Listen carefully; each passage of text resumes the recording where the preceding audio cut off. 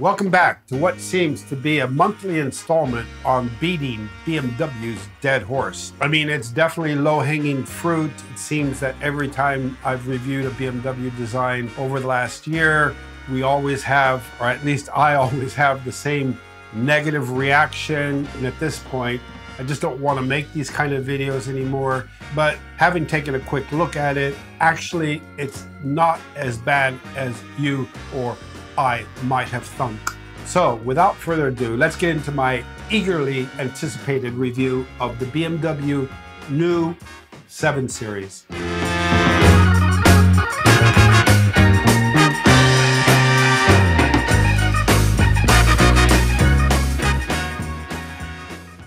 Now, this is easily the most luxurious and high-tech BMW that they've ever produced. The competition is immense, enormous against this car. They have to go up against the new S-Class and the new Audi A8. And it's this competition precisely that is bringing out exciting intentions from BMW with this new 7 Series. My first impression with this vehicle is, again, a bit of surprise because there seems to be an element of design control with the shape of this car. On first impression, this car definitely has a distinct face, albeit with elements that I've seen in other cars. But for a BMW, you do have to say that the front of this car is not as crazy and irresponsible, I would have to say, as some of the previous BMWs we've seen. But the car does have sort of more of an architectural, more of a linearity type of design to it. But the way they handle the lines all the way around the car, this seems to be a single designer's purpose and intent for a car. In general, the car does seem to be holding better to the principles of BMW's historical design features. And I think they're coming to realize with this car, they can't play around as much as they have in the past.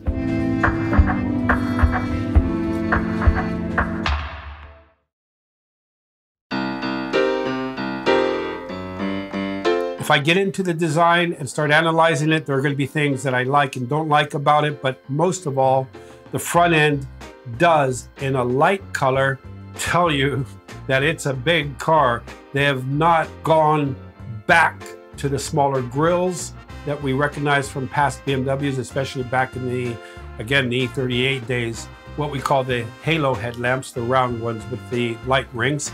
With the new one here, it's more of a T-type architecture.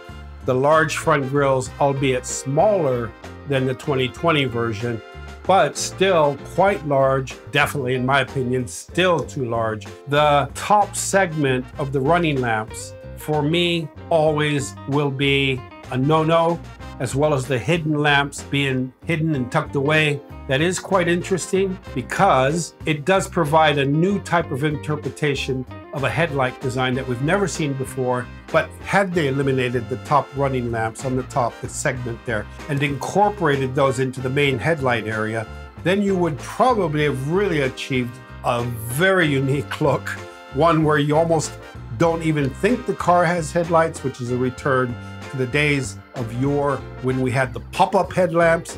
Nobody complained about that, and in fact, it was a very positive feature. People loved the days of the pop-up headlamps. That, in conjunction with the smaller front grille, would definitely give this new BMW a very unique front-end character. The front end of the car, again, has a lot of presence. It's very vertical in the front, which is characteristic of a lot of luxury cars. But downsizing the size of that grille to a more reasonable size. The moment the grille intakes remind me of old cars. Because it's an electric engine, I can understand that it's perhaps not needing as much air as on the petrol version, but it still fills up the front end and looks a lot more stately, a lot more presence, a lot more importance to the front end of the design. More quiet, not quite as ballsy as the 7 Series. The aggressive version on the 7 Series for me is for the, I don't know, somebody who wants to understand the power under the hood and sort of communicate that feeling that you have that 12-cylinder or the 6-cylinder under the hood. And that will obviously connect with the design aesthetics of the front end.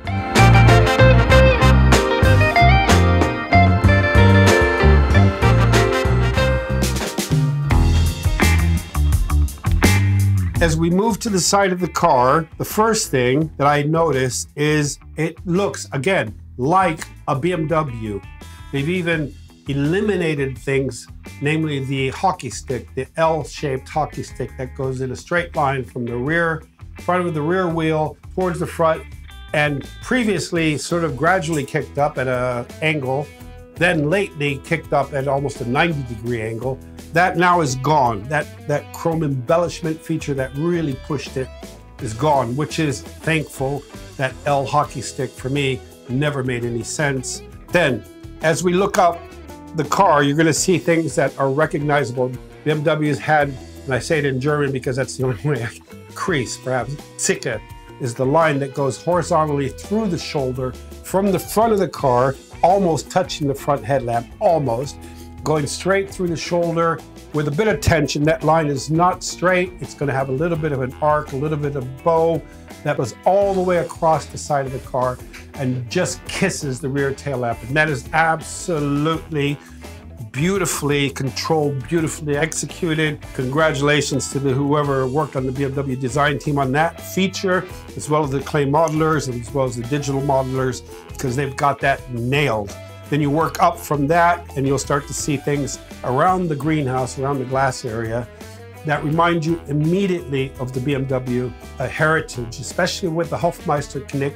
What the Hofmeister kink is, or knick does, is it's the line that comes off the top of the greenhouse, comes down onto the C-pillar, and then gently curves down to the belt line. Now, when I say gently, it depends on how gentle, because that curve on the Hofmeister knick has been done differently over the different generations. Now, BMW on this 7 Series, I think they've got it almost spot on. It has tension in it. It has a real snap to it as it comes around the C-pillar almost down to the base of the waistline of the belt line. But what I'm talking about is the general tendency of the line to come down, sweep down the C-pillar, and then have that curve, that nice whip to it down into the belt line. Works extremely well. Now, as we move into the future, door handles have to move into the future. On a moving object, we're looking, especially on a car, at aerodynamics, flushness, clean looking design, things that don't just look like they landed on the surface. Now, BMW has done some very interesting door handles here.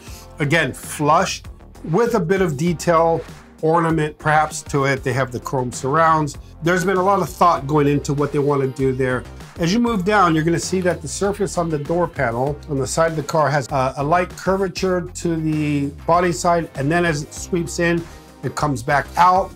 You'll see that it catches a little bit of light there, and that's always going to change the light reflection, the gradient of light, the amount of light catching the surface, and then kicking back under towards the, what you would call the rocker panel, the Schwelle. This area there becomes dark and sort of supports the car from underneath and gives it sort of a finishing touch.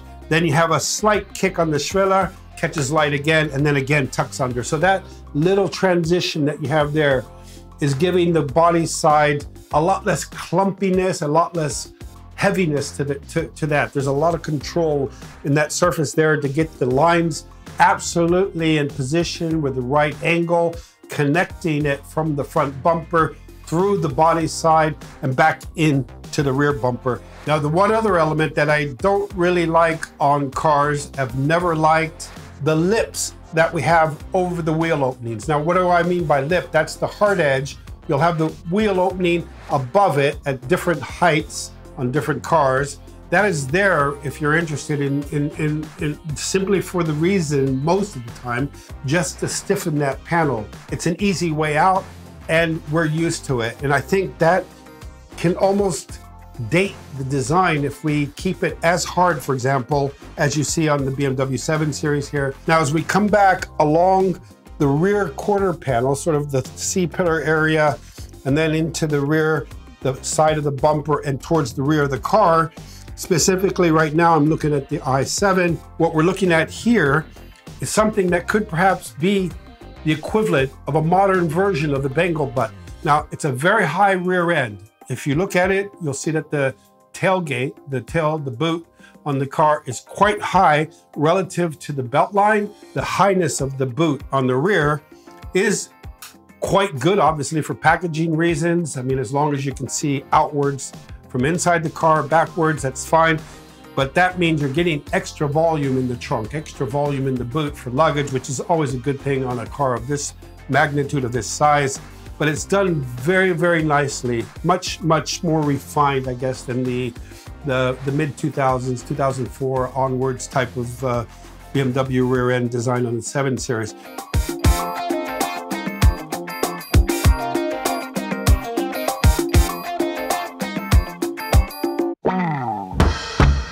Now, moving to the back of the vehicle, straight on rear, or even 3/4 rear if you want to look at it from that direction, the main problem I have with the rear end is the placement of the registration plate. And this is the first time I've seen it placed that low on a car like the 7 Series, or even if I can recall past BMW 7 Series, I don't think I can remember any of them having the license plate so low. And that takes away, for me, a little bit of the fluidity again of the design. The bumper underneath is such a horizontal piece of design that having it broken up with a reg plate, license plate, is a no-no. I would much rather have the license plate put up into the tailgate, into the rear of the trunk lid, low down, but in an almost bespoke type of cutout where it doesn't exaggerate the presence of the license plate, if you know what I mean.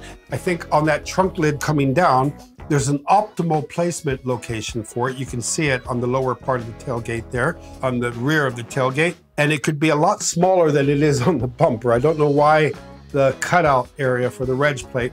Again, such a minor detail, but that's what we're doing in design. Everything is important as much as anything else on the design. Now, the rear light signature on this car, a lot better now than what they've been doing recently. You can see the restraintment, the sort of the L, the very slight L signature that it has, which is a big thing in BMW's rear light treatments of the past. They had a very significant sort of L signature. This is sort of doing it in a much more elegant way. Apart from that, I think the rear end is again, I mean, how you can say that you would tweak this, tweak that, but the lines are fairly making sense. They're in harmony with each other.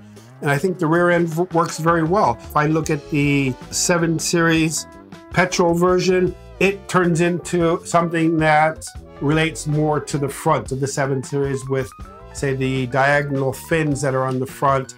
As you come to the back, you're expecting something also as aggressive, and you do get it. You get a very aggressive, for this segment, rear end. Again, I think it works less well. It's a bit more like shouting than being restrained and responsible.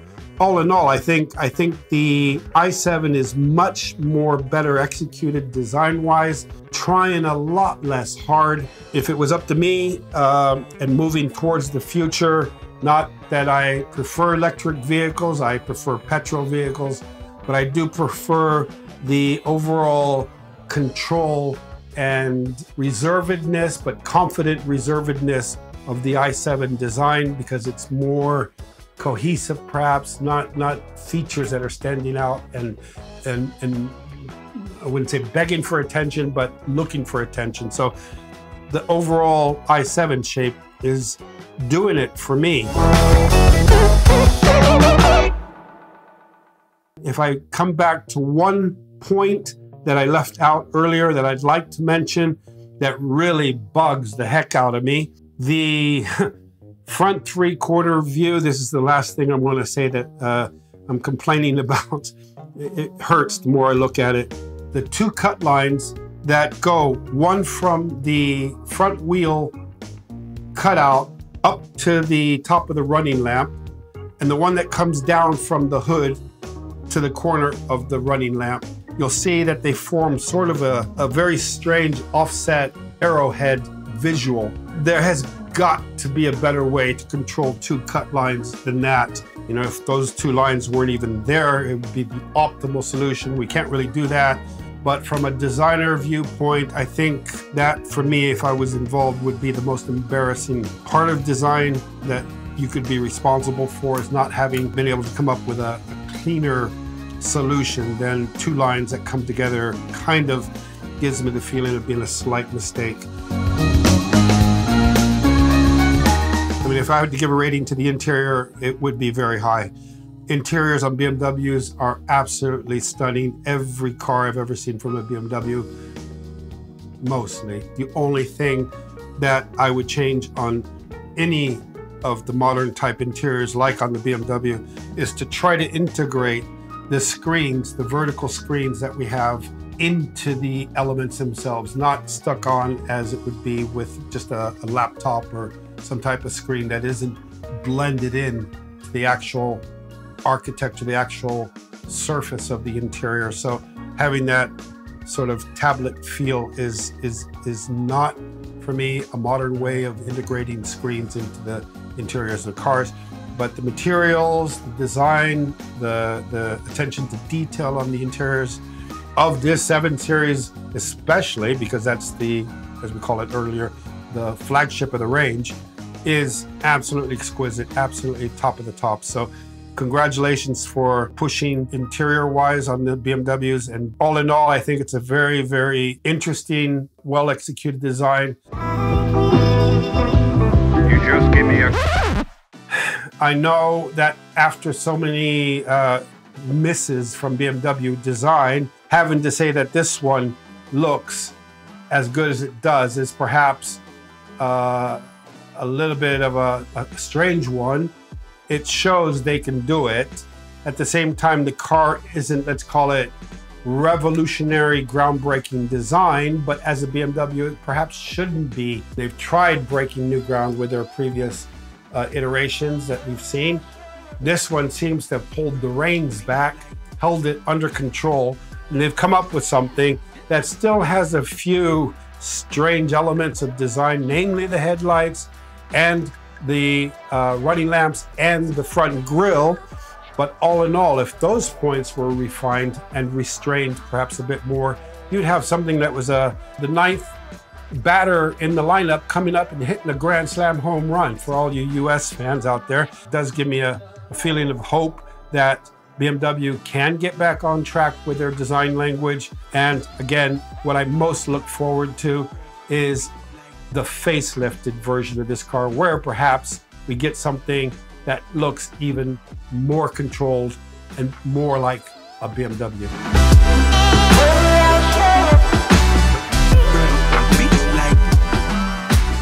Now it comes down to that always difficult moment of having to give a rating to the design of the vehicle. 100 feet away, I would give this car probably a low 8, maybe an 8.2, 8.3 perhaps.